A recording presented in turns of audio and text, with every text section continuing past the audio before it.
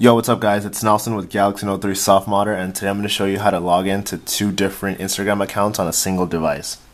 So currently Instagram does not have a native feature where you can log into two different Instagram accounts, and usually that would benefit people that work with social media, that have to log into their own personal account and also maybe an account for their job, things like that, or maybe you have two different accounts that you have to just handle at the same time. So I'm going to show you guys how to log into two different Instagram accounts. So you'll need to download an application called Instagram. You can download it directly from the article that we have a link up there. This application is clone of Instagram, and it looks exactly like it. It's based on the latest version of Instagram.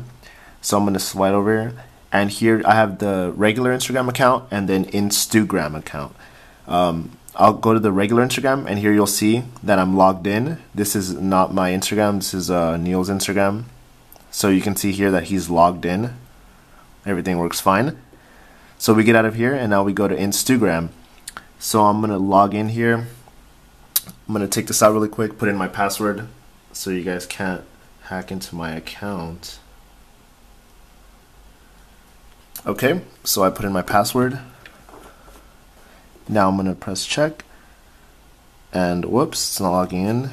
Let's see, maybe I put in the wrong account, the wrong password.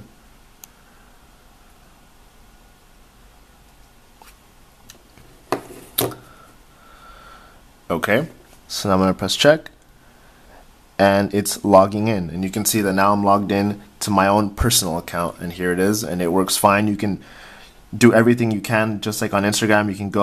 You can like pictures. There's no pictures worth liking on here, but you get the point. You can comment, you can do all the stuff you'd regularly do, and it's just cool because you can log into multiple accounts on one device, so this makes it possible. Alright, well thanks guys. Don't forget to like, comment, subscribe, and check out the full tutorial over at Galaxy Note 3 Softmodder. Alright, thanks.